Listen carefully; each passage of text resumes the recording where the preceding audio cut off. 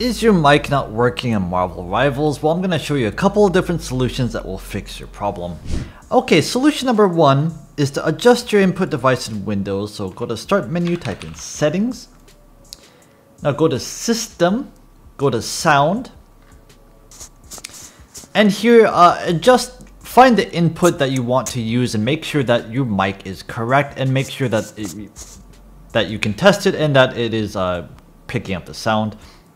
The next thing you want to do is adjust your settings within the game. So how do you do that? Well, first of all, you need to start the game.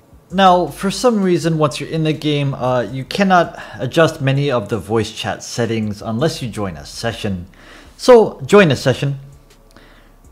Then once you've joined a session, it doesn't matter if it's quick match or ranked or whatever, there's a couple of settings that you want to choose. So press P, disable your voice chat for a couple of seconds, then re-enable it.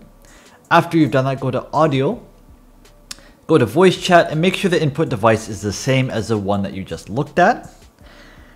And make sure that it's push to talk and that you are actually pushing the correct button.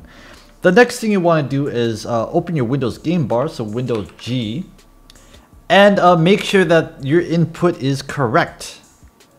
Okay, and if you've done all of that, one last thing you want to do is type in Windows Defender Firewall. Go to turn Windows Defender Firewall off and on, and turn off Windows Defender Firewall and see if that fixes the issue. This does seem to fix the issue for many people. Okay, if it worked for you, leave the video a like and a comment. If it didn't work for you, leave the video a comment and I'll do my best to get back to you.